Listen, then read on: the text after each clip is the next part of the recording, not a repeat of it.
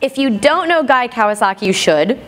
I know him as a co-founder of Alltop, which I love.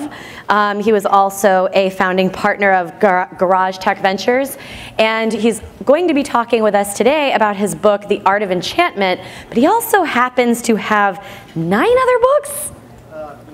11? See, I can't even keep up with him. He's so prolific. So without further ado, let's listen to Guy Kawasaki. Thank you. Thank you very much. Thank you very much, Jen.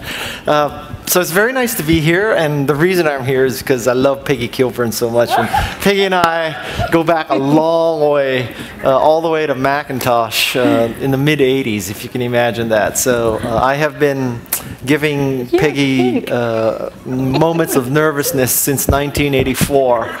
But I showed up, right? I was on time. Okay, all right. So my name is Guy Kawasaki, no relation to Donna Kawasaki, other than she does help me with my skating, and I can assure you that I am a much better speaker than I am a hockey player. So, of course, that's not saying that much. So a little bit about my background. I worked for Apple for twice, actually, for 4 years the first time, and a couple years the second time. I worked in the Macintosh division in Cupertino. So this meant that I worked for Steve Jobs, naturally, which was a very interesting experience, to use the word interesting very, very loosely. The Macintosh division was arguably the greatest collection of egomaniacs in the history of Silicon Valley. And if you know a lot about Silicon Valley, that's really saying a lot. Because we worked for Steve, we thought we were the special children of Steve Jobs. We had special rules, unlike any other part of Apple, unlimited supplies of fresh orange juice. We had a travel policy where any flight over 2 hours qualified for first-class travel. My interpretation of that rule is that the clock starts at the moment you leave your apartment. So I flew first class from San Francisco to Monterey all the time. Back then, the company had the Apple II division, which was making all the money because it was shipping, and the Macintosh division, which was losing all the money because we were strictly R&D. And so if you looked at the Apple P&L in those days, the P was Apple II and the L was Macintosh. But we were such bad people, we would not let Apple II division employees into the Macintosh division building. So if you can imagine that, you're working for a company where one part of the company can't go into the building of the other part of the company, and then those people who were paying for that building were not being allowed into the building they paid for. So as you can imagine, that upset them. Hence, they came up with a great joke about us, which is, how many Macintosh division employees does it take to screw in a light bulb? The answer is 1. The Macintosh division employee holds up the light bulb and expects the entire universe to revolve around him. Where's your list of sponsors? Is Microsoft a sponsor? They are? Yes or no? Peggy, you don't know? No? Okay, so the Microsoft version of this joke is, because they won't be a sponsor after I tell you this, the Microsoft version of this joke is, how many Microsoft employees does it take to screw in a light bulb? And the answer is none, because Bill Gates has declared darkness the new standard. Okay? Yeah. Okay, so other than the speakers that you've seen today, you'll perhaps agree with me that, because I've been watching high-tech speakers for about 30 years, most high-tech speakers, they have 2 salient points. First, they suck, and second, they go long. And that is a bad combination. If you suck and your speech is short, it's okay. And if you're great and your speech is long, it's okay. But if you suck and go long, that's like being stupid and arrogant. It's just a bad combination. So what I do for my speeches is I always use a top 10 format. That way, if you think I suck, you know approximately how much longer I'll suck, because I have exactly 10 points. And those of you who might be taking notes, you don't need to take notes, because I will provide a way to get a PDF at the end of this presentation. So there's no reason to take notes. Yeah, sure. Of course, you could also buy the book, but that's a different discussion. But that's all right. So Enchantment. So let me tell you about my history with Enchantment. As a Macintosh employee, as a software evangelist, my job was to enchant developers, to make them write software or create hardware peripherals for a computer that in 1983 and 1984 had no installed base, came from a flaky company in Cupertino, where most people thought we were sitting there in beanbag chairs, wearing Birkenstocks, drinking white wine, and smoking marijuana all day, which is kind of an accurate description. And so I had to enchant people to suspend their disbelief in a computer that really didn't exist. So that was my first encounter with enchantment. In fact, even before that, I was in the jewelry business. And the jewelry business, though it deals with very expensive commodities, they are commodities. Gold is a commodity, diamonds are a commodity. And so in that business, it was all about enchanting people with the elegance of your design. And subsequent to Apple, I became an entrepreneur, so I had to enchant investors, I had to enchant employees to come work for this startup, and I had to enchant customers to take a shot with a product that wasn't proven. I became a venture capitalist, a writer, and a speaker. So as I look back, all my life I've had to enchant people, meaning I had to make them trust me and like me and be able to, so that I would be able to influence their hearts and their minds and their actions and their decisions. So one day I decided to codify this. I looked at How to Win Friends and Influence People by Dale Carnegie. I looked at a book called Influence by Bob Cialdini, and I decided that I would write something in the same genre because I thought it would merit documentation, particularly because of social media. That Dale Carnegie, all he could do was fill a ballroom full of people. I can use Twitter and Facebook and Google Plus and Pinterest and email and blurbs and blogs and websites that just weren't available to Dale Carnegie. So the technology has changed, and so has the state-of-the-art of social psychology. So that was my point, to write a book like this. So I am going to go through this top 10 of enchantment, and hopefully we'll have some time for questions, and I'll be more than happy to do whatever it takes, okay? So there are 3 pillars of enchantment. Pillar number 1 is you have to be likable. This is a picture that I think really expresses likability. So, this is me, and I am with Richard Branson. And the scenario here is that he and I were in Moscow, both making speeches at the same conference.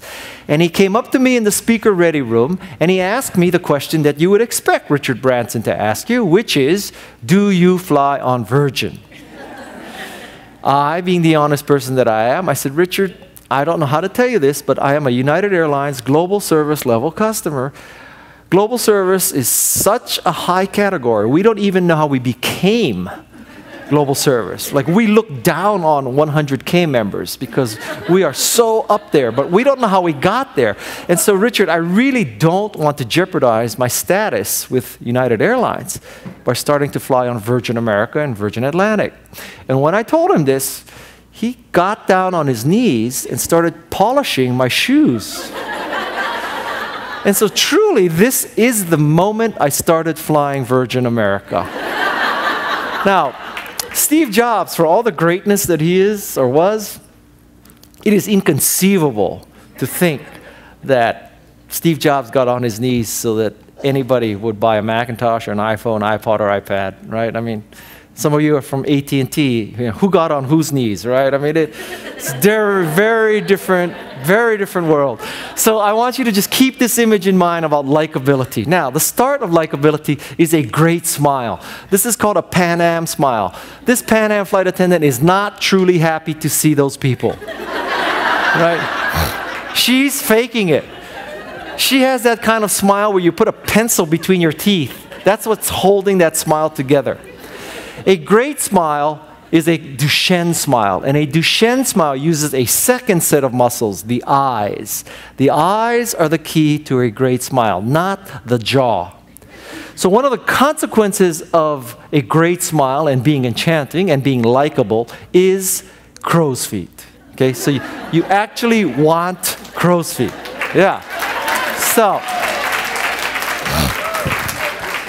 So if you remember nothing else from this presentation, just remember, crow's feet is a good thing. So you're not getting older, you're getting more enchanting, okay? So this is a woman named Mari Smith. She's an expert in Facebook marketing. My first choice, honestly, for this picture was George Clooney. If you ever see a picture of George Clooney smiling, he has crow's feet. But I found out that you have to pay a lot of money to use George Clooney's picture in a speech. So I asked Mari, and actually I sent her an email. I said, Mari, I have good news for you and bad news. The good news is I'm going to use you in my speech, or I want to use you in my speech. I'll tell thousands of people about you every year. That's the good news. The bad news is it's because you have crow's feet, Mari. Luckily, she's a nice person. She let me use her picture. Point is, a Duchenne smile. Next thing is, You have to learn to accept others for what they are, no matter how much jewelry they have on their face. Color, creed, sexual orientation, socioeconomic status. If you want to be liked, you have to accept others for what they are. Think about it. Have you ever really liked someone when you knew that they did not accept you for what you are? They wanted to change you. Okay. This woman, by the way, works in the tourist areas of Edinburgh. So if you're ever in Edinburgh, look her up. She has a very good business model, arguably a better business model than many companies I invested in. The business model here is if you want to take a picture of her, you have to pay her £1. So beats a lot of companies that were funded in Silicon Valley. The third thing is to default to yes. Defaulting to yes means that whenever you meet people, you're always thinking, yes, how can I help you? As opposed to, what can I get out of the other person? As opposed to, how can I say no? You should always default to yes. Now, you may think, well, what happens if this person asks me to do something unreasonable? What happens if this person tries to take advantage of me? And I will tell you that over about 30 years, I've come to the conclusion that the upside of being more liked far exceeds the downside of being taken advantage of. And in my life, maybe 5 people have tried to take advantage of me. Arguably, those 5 people were not worth enchanting. So the upside is so much better. You should suspend your disbelief and default to yes. Always be thinking, how can I help you? Next step is to achieve trustworthiness, because you can be likable but not trustworthy. Right? So you could like a Hollywood celebrity, you could like Charlie Sheen, but not trust Charlie Sheen. Right? It's a big difference between liking and trusting. So the key to trusting is to understand the sequence of events. The onus is upon you, it's upon your company to trust your customers before you expect your customers to trust you. 3 examples. Amazon. With Amazon in particular, you can buy a Kindle ebook, and you have 1 week to read that book. If you don't like the book, up to a week later, you can return it. Full credit, very easy. Just go to your profile part of your Amazon account and just return it. Very easy. Basically, Amazon is saying, we trust you not to buy a Kindle ebook, read it, and return it. Because many people could do that in a week. And because Amazon trusts people not to do that, I think people buy many more ebooks than they might have. It's part of the policy. Now, if there's ever an audience to explain this, Zappos. So how many of you do not buy shoes through Zappos? Okay, so 15 of you. Everybody else buys shoes through Zappos, right? So at my house, we have 1 box coming in per week. Okay? The beauty of this is we also have a box going out per week. Unfortunately, the box going out is always smaller than the box coming in. But the point here is that millions of women trust Zappos, and they buy shoes without trying on the shoe or really seeing the shoe, right? And that to me is remarkable. Who would have thought that all these women would buy shoes without seeing them or trying them on? And why is that? It's because you trust Zappos. And why do you trust Zappos? It's because Zappos pays shipping both ways. What a remarkable idea in customer service. We pay shipping both ways. If you don't like the shoe, send it back. You don't have to call us for a return authorization number. You don't have to navigate our phone mail, voice tree. You don't have to do any of that. Just send it back. We'll pay both ways. So millions of women have come to trust Zappos because Zappos trusted women first. And the third example, of course, is Nordstrom. Brick and mortar, apocryphal but true story. The story is that someone once returned a used tire to Nordstrom. I checked with Nordstrom. That is a true story. That's how much Nordstrom trusts you. And because we have come to trust Nordstrom so much, we probably buy a lot of things that are on the edge. You know, we're not sure we need it, but it's so easy to return. They're so flexible. They're so trustworthy. Let's return it and see if we like it. And we end up keeping it. Point here is, if you want to be trusted, you have to trust first. The next thing is to become a baker, not an eater. An eater sees the world as a zero-sum game. Such and such limited pie. If you eat more of the pie, I eat less of the pie. Therefore, I have to eat as much of the pie as fast as possible. Eaters see the world as a zero-sum game. Your gain is my loss. Bakers do not see the world this way. Bakers see the world as, I can bake more pies. I can bake bigger pies. I can bake cookies. I can bake cakes. Everybody can get dessert. Bakers are more trustworthy than eaters, because with eaters, you're always worried that they're trying to get stuff away from you, taking away from the pie. Whereas bakers always believe we can have more dessert for everybody. Bakers are more trustworthy than eaters. And finally, you need to find something to agree on. You want to build up trust? You build up trust by finding something, no matter how small, to agree on. It could be a love of hockey. It could be, well, with Apple, I'll give you an example. In the mid-'80s, Apple tried to make Macintosh successful as a spreadsheet, database, and word processing machine. We were 0 for 3 there.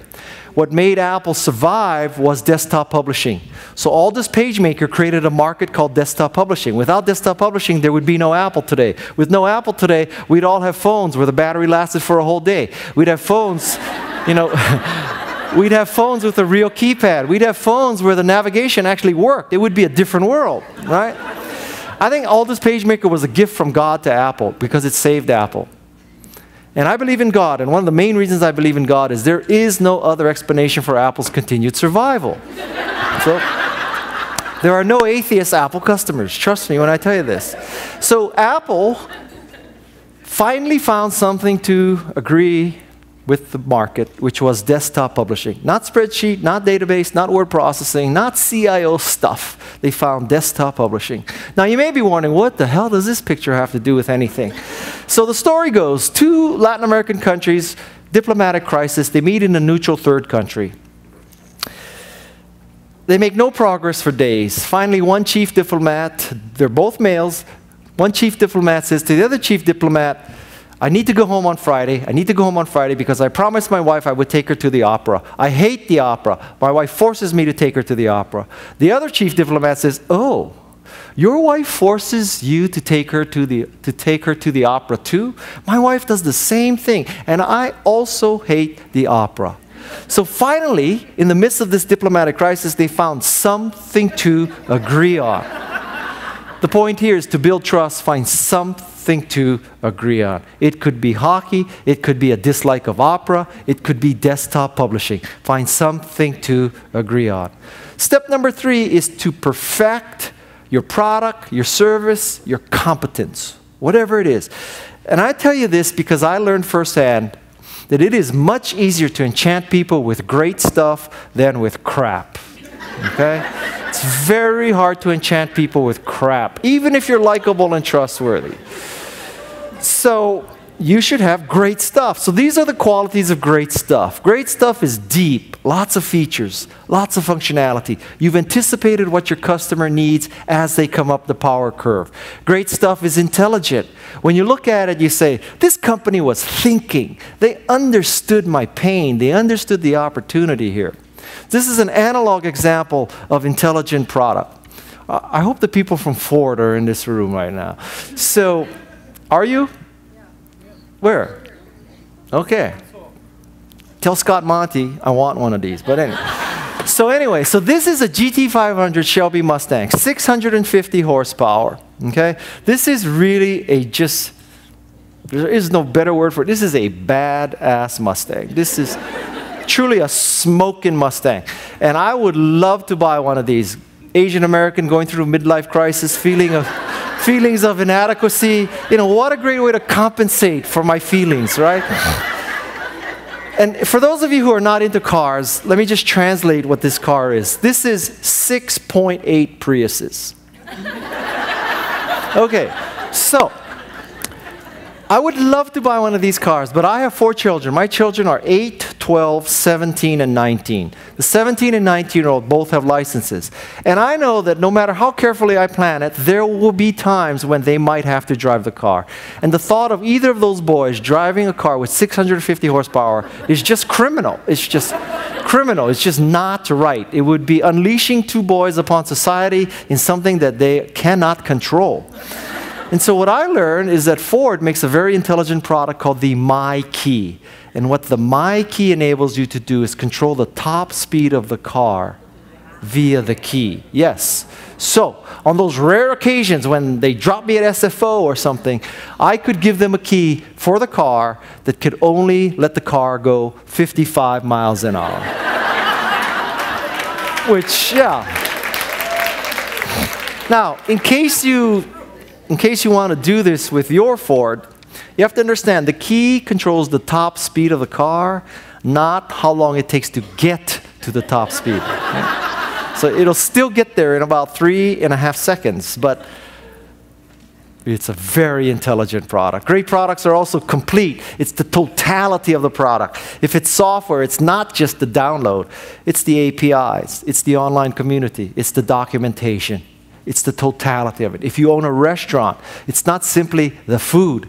You may be working with the union of the waiters and the waitresses. You may be working with an organic farm to provide you with better supplies. It may be the valet service that parks the cars of your customers. It's the totality of the restaurant, not simply the food. Great products are also empowering. They make you feel more complete. They make you feel more creative and more productive. This is the key to Macintosh. It makes you feel more creative and productive. It becomes one with you. It doesn't fight you like Windows. And finally, there's elegance. Great products are elegant. Somebody cared about the user interface. So, if you want to be enchanting, one of the best places to start is to create a dicey product or service, or for you yourself to be dicey, to be deep, intelligent, complete, empowering, and elegant.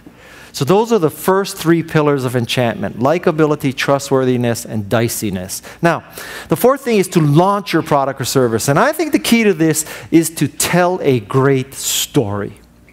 You are all in technology, and I know that you've seen many a press release, many a product introduction, and every stinking one of them, there's some CIO or some CEO who says, we have patent pending, curve jumping, paradigm shifting, enterprise class, scalable product, right? Everybody says that. It would be so refreshing if some CEO says, we have slow, buggy, hard to use piece of crap that we're introducing today. At least you know you could trust that CEO, right? But everybody says that, so it doesn't work anymore. So you need to tell a story.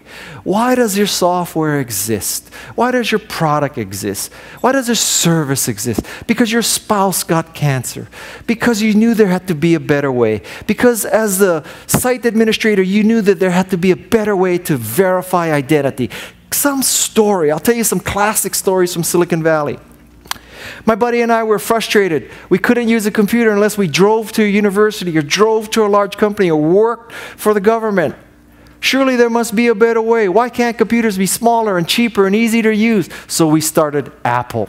Or my girlfriend wanted to sell her Pez dispenser collection online. There was no way for her to do it. So I started eBay. Right? Just FYI, it's a total bullshit story. But but it is nonetheless a great story. It is a great, great story. Tell a story, a personal story of why you're doing what you're doing. Next thing is to plant many seeds. You know, marketing 1.0 was top down. The way it worked is you sucked up to powerful people in the press. You hoped they liked your product. You hoped they reviewed it. You hoped they made your product. You know, the Wall Street Journal arguably made Lotus 1-2-3, right? It was top down. I think that that is totally reversed today. Marketing 2.0 is bottom up. Now, nobodies are the new somebodies. I'm not saying you should ignore the Wall Street Journal, the New York Times, and CNET, and Mashable, and Read, Write, Web, and all that other stuff. I'm not saying you should ignore them, but you shouldn't focus on only them. Because I think that the person that makes new products, new services succeed today is, quote unquote, Lonely Boy 15. Lonely Boy 15 at AOL.com. Lonely Boy 15 has only 15 followers, not 15 million. Lonely Boy 15 still lives with his mother. Lonely Boy 15 sleeps on Buzz Lightyear sheets, okay? Lonely Boy 15 has, however, 15 friends, and they have 15 friends. And if you can all get them to use your product called Instagram or Vine or Twitter, guess what? Someday, Lonely Boy 15 and his ilk and her kind of, Tiffany 15 or whatever, Biff 15, whatever it is, they make you tip. And at that point, guess what? The Wall Street Journal has to write about you. And that's the way to think of things today. You know, Twitter would not be successful without Lonely Boy 15. Twitter's about 7 years old today, right? And there is no way that you can find any article that's 7 years old that says, we predict the total revolution of communications because of a product called Twitter. Right now, it enables people to send 140-character text messages like, my cat rolled over. But someday it'll be reporting about civil unrest in Egypt or Turkey or wherever there's oppression or wherever there's a earthquake, or it's going to be the leading edge of news. Nothing like that is 7 years old. Truth is, 7 years ago, what made Twitter successful was that the people at South by Southwest used Twitter to find the best parties. Right? Hallelujah. Hallelujah. So if you believe this theory, you have to plant many seeds, because it's easy to find Walt Mossberg and Kara Swisher of the Wall Street Journal. It's easy. It's easy. Very easy. How do you find Lonely Boy 15? You have to put out a lot of seeds. In a sense, Lonely Boy 15 has to find you. Plant lots of seeds. Next thing is to always use salient points when you discuss what you do. On the left side, you see the kind of terminology that an industry likes to use. On the right side, you see how people would really like to get the information. So, for example, let's say you're in the food business and you have an organic, low-cal, very healthful product, right? So right now, if you go into the market and you turn over a bag of chips, the bag of chips says there are 300 calories in this bag. What does 300 calories mean? Like, many people don't really know. I'm not sure what it means, but I tell you what. If that bag said, if you eat this bag of chips, you have to run 20 miles, I would understand what's in the bag. That would be a much better way to describe the caloric content of a bag of chips. Okay? Next thing. In not-for-profits, lots of not-for-profits like to say, the size of our fund is X million dollars. But you know what? If you're the donor, if you're the person who is considering giving money to the not-for-profit, you don't care about the size of the fund. What you care about is, if I give you $500, it buys food for a family in Ethiopia for a year. That's what you care about, how many months of food.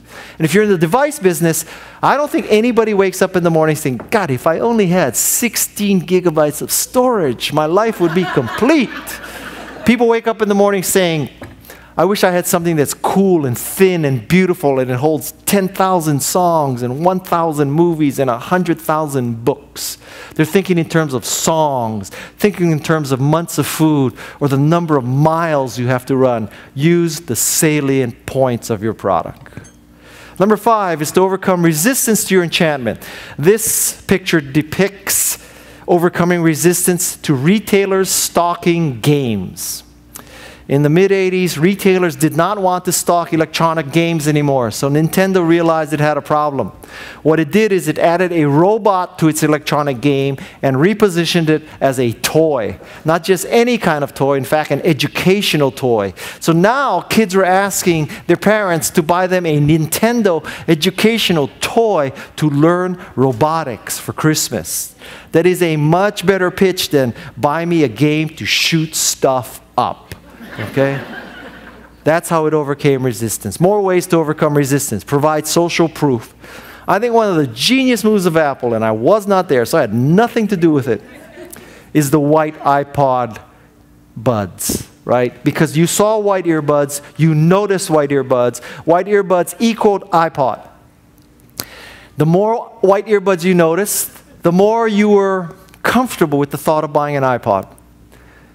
At some point, you broke down and you bought an iPod, right? Just because resisting Apple is futile. And so you bought a white iPod, and guess what? You added to the pool of white earbuds. So now more people saw white earbuds, so more people bought iPods. When more people bought iPods, there were more white earbuds. So more people bought iPods, so there were more white earbuds. It became this beautiful upward spiral. Provide social proof. When many of us send email with our phones, it says sent via AT&T 4G LTE network at the bottom of our emails, right? You know you can remove that. They don't make it so easy to remove that because they want that social proof in the email, right? Right. But that is another form of providing social proof. If you keep getting email and all these emails says sent with 4G LTE AT&T network, guess what you start believing? Everybody's on AT&T. Provide social proof. Next thing is to use a data set to change a mindset. Sometimes you're encountering ignorance. Sometimes you're encountering entrenched thinking. A data set is extremely useful for changing entrenched thinking and ignorance. Now, this is a graph that shows on the vertical axis the life expectancy in a country. The horizontal axis shows the number of children per woman. Okay? So this is 1950. And in 1950, it's fairly accurate to say that if you lived in the United States or Western Union, Western Europe, you had a long life and fewer kids. If you lived in the rest of the world, you had a short life and many kids. There may be a causal relationship there, but we won't go there right now. So in 1950, you'd say, yeah, if you live in the United States, you have a long life and few kids. You live anywhere else, you have a short life and many kids. That's 1950. However, I believe to this day, many people still believe that. They believe people in India and Pakistan, and they all have short lives and too many kids, right? Well, watch what happens over the next 59 years. The whole world is shifting. The big red thing is China. The light blue stuff is India. Okay? So by 2009, the accurate statement is most of the world has a long life and fewer children. It's not true in Africa yet, navy blue, but generally speaking, the whole world, we all have few kids and long lives. This is a very powerful example of showing how a data set can be used to change a mindset. So if you have data like that, that evolves, right? That if I were AT&T, I keep using AT&T because I love AT&T. So if you wanted to show that there were, more bars in more places and more 4G LTE coverage, I would show a data set that says, well, in 2005, this much of the country was covered in 4G LTE. 2006, 2007, 2008, 2013, the whole country is blocked off. It's all 4G LTE coverage, right? That's the kind of way that you change people's impression by using a data set. Next point here is to be sure to enchant all the influencers if you're trying to break down resistance. I think many people, particularly those led by VPs of marketing who are men, believe that the male, the father, is the decision maker. I think you'd be wrong roughly 80% of the time, right? It's really the mother. Sometimes it's the sister-in-law, sometimes it's the grandfather. I will tell you, however, in my family, just so you know, it is my daughter. Okay? So how many of you have daughters in this audience? Okay, so you probably understand when I tell you that my happiness is gated by my daughter's happiness. So I can only be as happy as my daughter is happy. Okay? That's the maximum I can be happy. So now I want you to, I'll tell you something. A good speaker never gets off track, but a great speaker can get off track and come back. I'm going to show you that right now. So, how many of you have taken your daughter, or rented, or bought, to see the movie Never Say Never, Justin Bieber movie? How many of you? Like 3 of you in this? You don't love your daughter, or what? Okay, so 5 of you. 5 of you. I want you to suspend your disbelief. I want you to all rent or buy Never Say Never. It's a real twofer. For one, your daughter will love it. Secondly, you will learn more about social media and marketing and word of mouth than in any other movie I've ever seen. You will see how Justin Bieber was made a success by his mom using YouTube and Twitter. Not $100 million in advertising and promotion, YouTube and Twitter.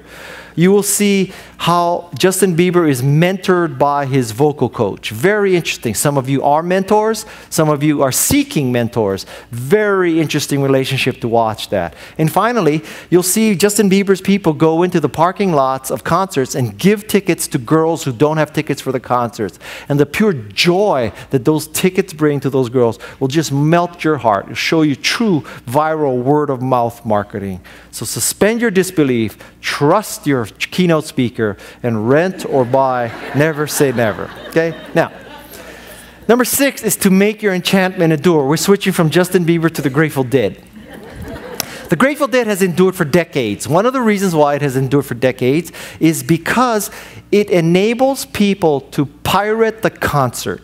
At a Grateful Dead concert, there's a specific area for tapers, not that anybody uses tape anymore. And so it has this special area so that people can record the concert and then share the music.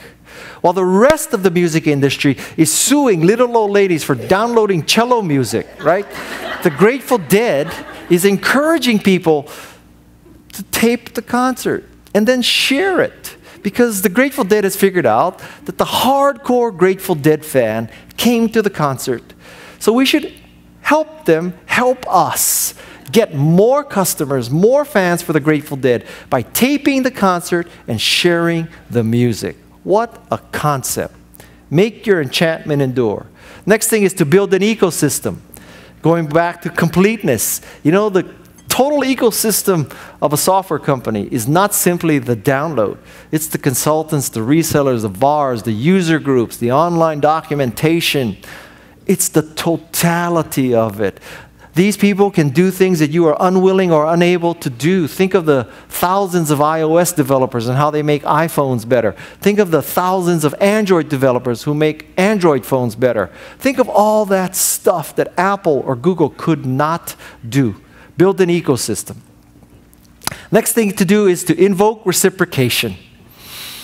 Invoking reciprocation is a very powerful way to make your enchantment last. The expert in this is a guy named Bob Cialdini. He wrote this book, Influence. This carpet depicts reciprocation. In the mid-30s, the country of Italy invaded Ethiopia. And when Italy invaded Ethiopia, the people in Mexico collected money and sent money to Ethiopia to help Ethiopia defend its country. About 90 years later, big earthquake in Mexico. Mexico was truly hurting. And the people of Ethiopia collected money and sent money back to Mexico. There's only one very important fact that's missing so far, which is Ethiopia was in the middle of a famine. So Ethiopia, people were dying from starvation, and yet they felt so strongly that they had to reciprocate to Mexico. When Mexico helped them, they collected money and sent money to Mexico. Another example, right after the Civil War, the people of New York bought the people of Charleston a fire truck. The first one was on a boat that sank. Said to send them another one. They sent them a fire truck because they heard Charleston was using bucket brigades to fight fires. Fast forward to 9/11. What do people of Charleston do? They collect $500,000 and they buy the people of New York a fire truck. Because 150 years earlier, the people of New York had bought the people of Charleston a fire truck. I'm going to give you 2 power tips about reciprocation. You will be my customer, okay? So let's say that I default to yes. Let's say that I'm a baker, not an eater. So I do something for you, okay? I help you in some way. You, of course, are a good person, so you thank me. So the question is, what do I say to her now? What is the optimal response when she thanks me? It is not simply, you're welcome. It is, I know you would do the same for me. I know you would do the same for me. I'm telling her she has class. She's a good person. I know you'll do the same for me. I'm also telling her, I know you will do the same for me. Ladies, you need to squeeze the trigger. That is the optimal response. I know you will do the same for me. And then, the next tip is, I need to enable you to pay me back. Because I, as a baker, as a defaulter to yes, I'm happy to do more for you, but I am not clairvoyant. So how do I know what else you want me to do? You, on the other hand, you have class, so you don't want to ask me to do more because you already owe me, right? So we're stuck. I want to do more, but I don't know how. You want me to do more, but you don't know how to ask me. So I'm actually doing you a favor if I could tell you, well, this is how you can pay me back. Because by enabling her to pay me back, we clear the decks and she can ask me to do more. And we can take our relationship to a higher level. So the 2 power tips are enable people to pay you back. You're doing them a favor. And the optimal response when someone thanks you is, I know you would do the same for me. 2 power tips for you. Next thing is, don't rely on money. If you are likable and you are trustworthy and you have a great product, you don't have to rely on money. I'm not saying you shouldn't pay commissions and affiliate fees and all that kind of stuff. Hallelujah, right? That can make things better and stronger. But the key, the foundations of your enchantment should be likability, trustworthiness, and quality. Don't rely on money because someone can always pay more and remove the people who you think are enchanted. Next topic is that great enchanters are great presenters. Some tips about presentation and speaking. Number 1 is customize the introduction. In the first 5 minutes, show that you truly know where you are, who you're talking to. Somehow customize the introduction. I like to do it with pictures. So this is a picture of my LG washer and dryer. The scenario here is that I was in Brazil speaking to the LG management of Latin America. And unfortunately, I was not clever enough to take a picture of the LG washer and dryer that we own in advance. So I was already in Brazil. But I have these 2 teenage boys, the same teenage boys that I would not want them driving a Mustang, right? So I thought I'd invoke a little reciprocation. Enable them to pay me back, right? Because I know they would do the same for me, right? And so I send my boys a text message saying, go downstairs in the house that I bought you. Turn off the Xbox that I bought you, where you're playing Assassin's Creed that I bought you. Take the iPhone 4s that I bought you. And take a picture of the washer and dryer that I bought you. Okay? So I send them a text message. You have to understand my 2 boys. My boys are Nick, Noah. Nick is 19, Noah 17. So I send a text message to follow up to my older boy. Nick, did you get my text messages? Nick responds, oh, Noah said he'll take the pictures. And since you're talking to LG, can you get us TVs? Welcome to my life. Welcome to my son is always closing, right? And then you can't see it over here, but the third response from me is, there's defaulting to yes, and there's baking, not eating, and there's pure stupidity, right? So my response was doubt it. So anyway, the point here is that these pictures worked very well with LG, right? Because I was an LG customer speaking to them in Brazil about enchantment. Worked. Some more pictures. When I was in Russia with Richard Branson, I opened up with this picture in Moscow, and I said, you Russians, I had no idea. You really have big balls in Russia, right? It's kind of a Putin-esque thing. And when I was in Scotland, I opened up with this picture showing that I was investigating their delicacy, haggis, which is not something I recommend. I actually found out about this Crombie's through Andrew Zimmern's Bizarre Foods. How many of you watch Bizarre Foods? It's a great show. I love Andrew Zimmern. But this is my favorite picture of all, showing how you can open up a speech with pictures. This is a picture of me in the Grand Bazaar of Istanbul. So let me explain what's going on here. So obviously I'm in the front. I have a fez. The person behind me is the shopkeeper. He has glasses on. You may not be able to see, but I'm telling you, that guy is happy. That guy has a Duchenne smile. Let me tell you what's going through his mind. Okay? He's standing there thinking, this dumb-ass American is going to buy this fez. This fez has been in my shop for 3 generations. I finally found somebody stupid enough to buy this fez. Needless to say, when you speak in Istanbul and you open up with a picture like that, you win the audience. Okay, point number 1, customize the intro. Point number 2, sell your dream. No more patent-pending, curve-jumping, paradigm-shifting, enterprise-class, scalable products. Sell your dream for what your product, your service can do. The benefits of it, not the features of it. When Steve Jobs introduced an iPhone, he never said it's $188 of parts manufactured in China under somewhat suspicious conditions, okay? He position an iPhone as cool and thin and beautiful, and there's an app for that. It'll hold 100,000 books and 10,000 songs and 1,000 movies. It'll change your life. He sold a dream for $188 worth of parts. People were thanking him for selling that phone. And finally, the 10-20-30 rule of PowerPoint. 10-20-30 rule of PowerPoint is the optimal number of slides in a PowerPoint presentation is 10. 10. Be lucky to get 10 points across. 10. Now, you're not stupid. You're looking at me with like little daggers of hypocrisy, right? So like, Guy, you're saying use 10. How come you're number 40 right now, right? Let me explain. You're not me. Okay?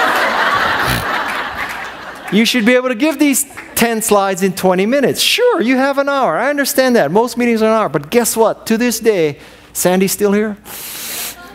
To this day, 95% of the world uses Windows, right? And so if you use Windows, guess what you need? You need 40 minutes to make it work with the projector. Right? Is that not true? Is that not true?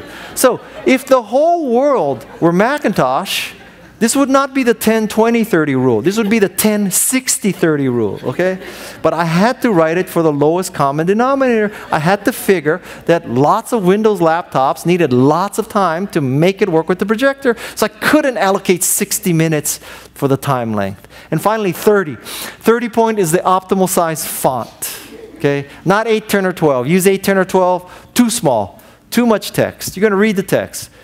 Guess what? One slide into your presentation, when the audience has figured out that you're reading the slide, the audience is going to say, this bozo is reading the slides. This bozo is reading verbatim. I can read silently to myself faster than this bozo can read it to me. Why do I need to listen to this person? And you will lose your audience. Now, if you want a rule of thumb, instead of strictly 30 points, figure out who the oldest person is in your audience, divide his or her age by 2. Presenting to 60-year-old people, divide by 2, 30. 50-year-old, 25 points, right? Someday you may be pitching a 16-year-old VC. That day, and only that day, God bless you, use an 8-point font. Right? But until that day, 10 slides, 20 minutes, 30-point font. Number 8, use technology to enchant people. Dale Carnegie had a ballroom at the New York Hilton.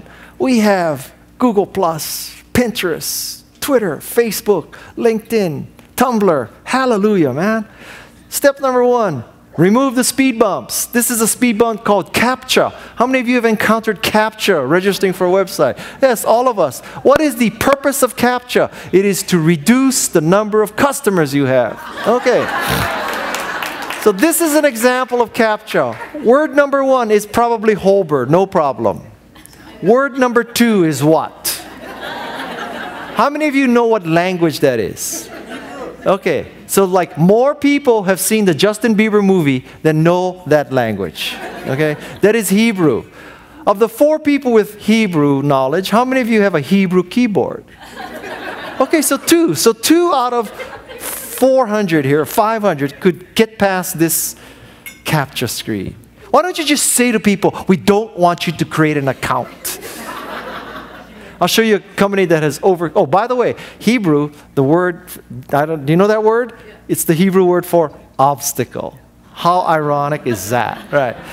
So this is a company called Longevity. They install residential solar panels, and they have overcome a speed bump. One of the speed bumps in something like this is the first meeting, right? You have to set a time, you have to show up, they have to show up, they look at your roof, they do all that kind of stuff. It's kind of a pain in the butt. Longevity, you just give it your home address, they look you up on a satellite photo. From the satellite photo, they can look at your roof, they can look at which way is southwest, they can make an estimate of how big a solar panel they can put. From that, they can estimate the cost and the power. All you did was give it a home address. Remove that speed bump. Second thing is, I think the key to enchanting people using social media is to always provide value. Not that your cat rolled over, not that you have a special promotion, but you always want to provide value. You need to become a great curator of information.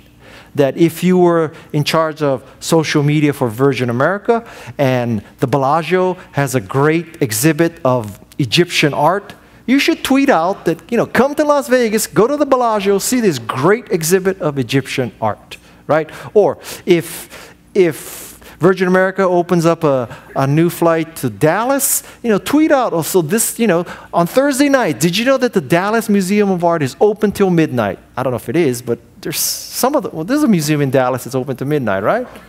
You don't know? Because you're always working at AT&T, you never get to go to museums. Okay. See, so if you're following Virgin America, you'd know that. So that's what you do. So if you're following Virgin America and they keep telling you about, oh, this is a great exhibit in Dallas, or this is a great thing at the Bellagio or something. So pretty soon you follow Virgin America, not because they're pimping out promotions for fares, but because they enhance your travel experience. Let's say Real Simple magazine runs an article about how to pack for a weekend, and they show you how to fold stuff and what stuff to bring and what stuff not to bring. If I were an airline social media site, I would tweet out a link to that thing from Real Simple, how to pack for a weekend, right? So you have to provide information. Or you provide insights. What does it mean that this just happened? Or you provide assistance. How to make something good happen or how to avoid a bad thing.